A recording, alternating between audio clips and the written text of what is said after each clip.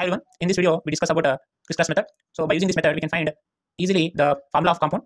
So here we have taken two elements here, hydrogen and oxygen. So to find out the compound formula, we know that the valency of hydrogen is 1. Remember, the valency of hydrogen is 1 and the valency of oxygen is 2. So we can find the molecular compound formula, the compound formula of compound formula by using crisscross method.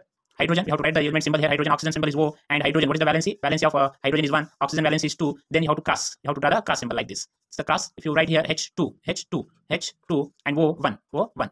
So this is the compound formula. This is the compound. H2O1. Or else you can take H2O. This is the compound formula of water.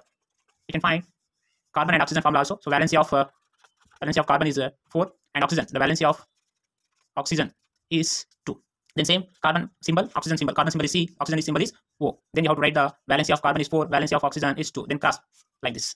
Then what happens? C2O4, O4. Then cancel it, 2 1s are 2 2s are. Then you finally will get